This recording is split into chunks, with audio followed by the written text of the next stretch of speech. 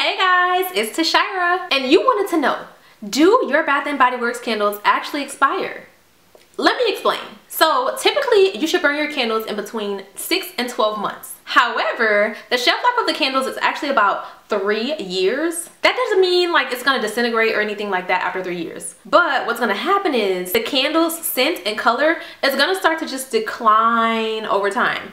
So it's gonna start to look lighter and lighter in color if it has a color, because a lot of them are like the cream or the white type of wax. It's gonna start looking possibly a little weird. And when you do burn it, the smell won't be as strong. That's why sometimes people are like, there's no throw, I can't smell anything. It may have been sitting too long, especially if you buy a Bath & Body Works candle that is put on sale for like $6. Sometimes these candles are super old and they're trying to get them out the door, but it's the very last minute. I've definitely had this happen for me. Keep in mind that those older candles are not going to give you the same luxurious experience as you would have when you're buying them fresh, they're new, and you burn them right away. Now, I do have a pretty extensive candle collection. It's not like crazy. I have maybe like 30-40 candles. Are some of them probably a little bit older? Do I probably need to burn some? Yes. And you're probably wondering why they kind of expire. Remember, Bath & Body Works candles have essential oils in them. So over time, those essential oils are going to start to break down. They're kind of going to go a little bit bad because essential oils, you know, they go bad. They can go rancid. So if they're in the candle, think about what's happening within the candle. Now, to make your candles last a little bit longer and not burn down so fast, you got to trim your wicks. Are you trimming your wicks when you get your candle? I hope so. I hope you're not just getting out there and burning it. Typically, you want to trim the wicks down to about 1/4 of an inch, or maybe like just trim it in half. When you don't trim your wicks, you're going to notice that your candle burns down super fast. You're going to wonder what happened. Why did this candle burn down in like a week?